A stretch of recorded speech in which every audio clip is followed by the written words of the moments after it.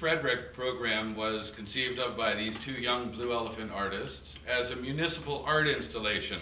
After the artists have decorated the keys, they then go out onto the streets of Frederick where they'll appear for the next 60 days.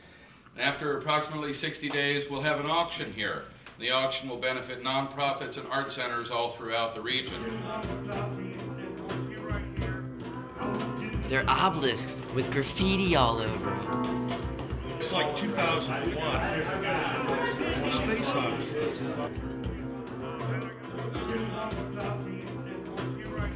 I don't get it. That's okay. I think a lot of people don't get it. I don't get it.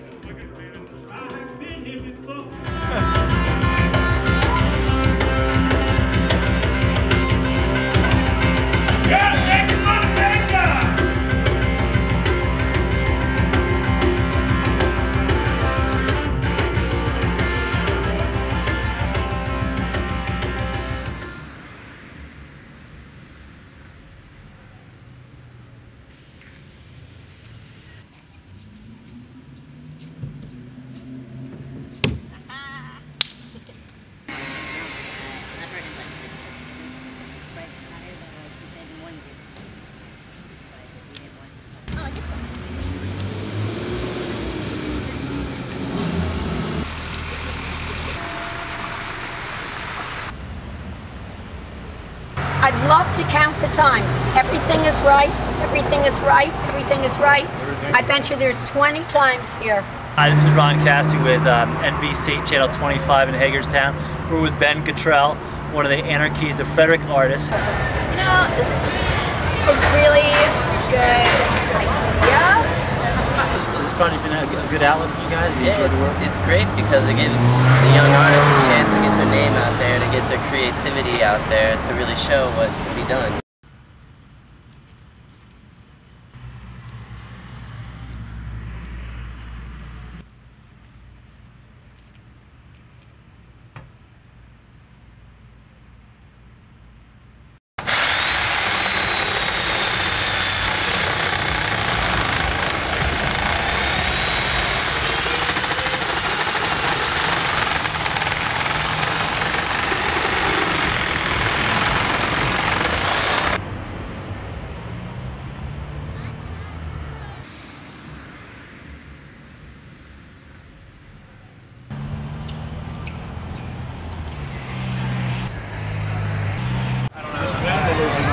They ruined it.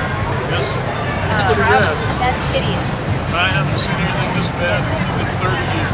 Looks like they were trying to chop the thing up in pieces or something. They did a pretty good job. It's all hacked up. Some say one is not a thief until they are caught.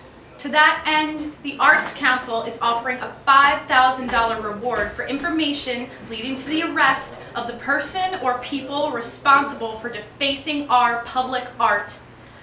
Ultimately, I believe this entire episode demonstrates that graffiti leads to vandalism, it leads to drugs, crime, gangs, and terrorism.